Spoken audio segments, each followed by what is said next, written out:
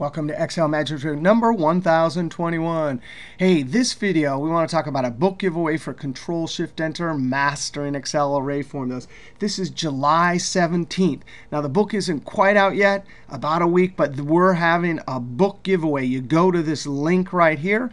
It's listed right below this video, so look below the video in the description and click on the link. When you go to this site, you got to do two things.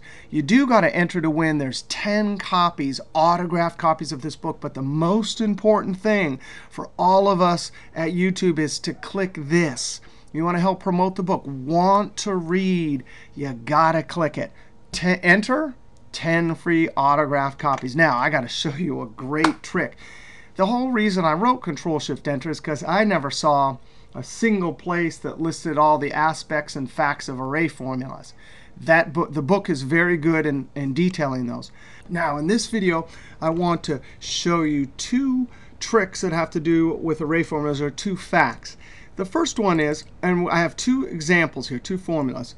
The first one has to do with function arguments. Now, this is an array calculation right here. We don't have a max if function, so we put the if inside of the max, and we run our criteria. Notice that's a range of values, and there's an operator saying is anything in this range equal to product 1. Anytime you have an operation on an array or range of values, more than one value, you're making an array formula. Now, this is an array operation, and because it sits in the logical test argument of the if function, in order to get the formula to calculate correctly, you have to use a special keystroke, Ctrl Shift and Enter. Now, some functions have function arguments that can handle array operations without using Ctrl Shift Enter. And the book does a great job of listing those functions like sum product and others. But check this out. What happens if you have a function argument, an array operation, and you don't use Ctrl Shift Enter? Let's see. I get a value error. Let's look at a different formula over here. This is, I'm just subtracting this column and this column, and I want to find the max profit. I don't care from this transactional data set which one it is. I just want to know the max. This number one argument in max has an array calculation. That's a math operator. These are ranges. They contain more than one value, so it's an array operation. Doesn't calculate correctly unless you use Ctrl Shift and Enter. But what happens if you just hit Enter? Value error. Now, most things that I've ever read about array formulas say if you don't use Ctrl Shift Enter, you get a value error. Well, that's not the full story. Let's move these formulas. And actually, the type of answer you get when you don't use Ctrl Shift Enter on a formula that requires Ctrl Shift Enter depends on where the formula is in the spreadsheet. So watch this.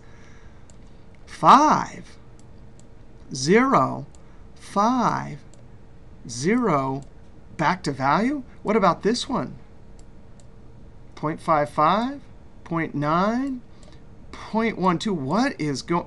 There's the right answer right here. That's the wrong answer, and this is a value error. So those are the three things that can happen. You can accidentally get the right answer, get the wrong answer, or get a value error. The biggest problem with not using Ctrl Shift Enter, if I click in the cell, you can see there's no curly brackets up here. But sometimes people will be like, oh, that must be the right answer. I'm not getting a value error. Well, here's the story. When you have your formula right here, not next to the data set. It is not next to one of the arrays that are being used in the array operation. This one's above, this one's below. If it's not next to it, it will give you a value error. Let's check this out. When I move this down one row, why is it giving me a 5? That's the correct answer. Let's run Formula Evaluator. Alt-MV. I'm looking up here in the evaluation. It looks like it's making an array operation. I click Evaluate. But what did it do? It showed me just product 1. That product 1, remember, this is sitting in the cell directly next to this row. It's coming from something called implicit intersection.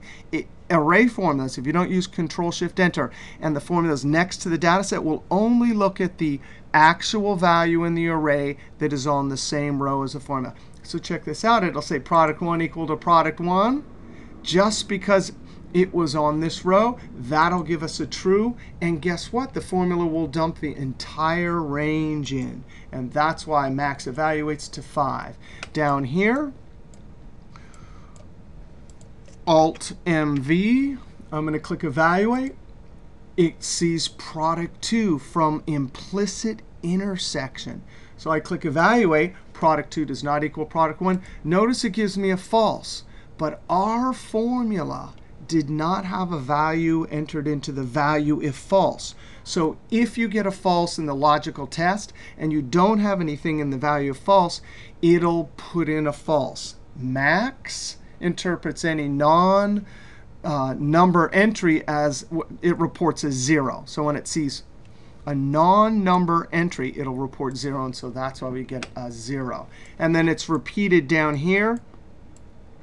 We get a 5 only because product 1 is on this row. Now, something slightly different happens with implicit intersection when we're not using the if. So there, we're getting a value error because it's not next to the data set. And by the way, you get when you put it next to the data set, you'll get implicit intersection. It doesn't work above, just next to it.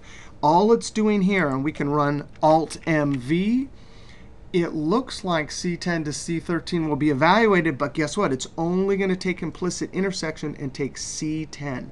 So when I click Evaluate, it only got C10. Here, it'll only get D10. That's implicit intersection, and it gives us the wrong answer. Notice that here, that's 2 minus 1.1. 3 minus 1.8, and by accident, we get the correct answer. When we move it down here, not next to the data set, a value error. So important to know that array formulas not entered properly can give you a value error, the correct answer by accident, or the incorrect answer. So go enter that contest. Absolutely. Where is that contest? There it is. And rate this book. Rate it 5 stars, even though it's probably not that good of a book. All right, we'll see you next video.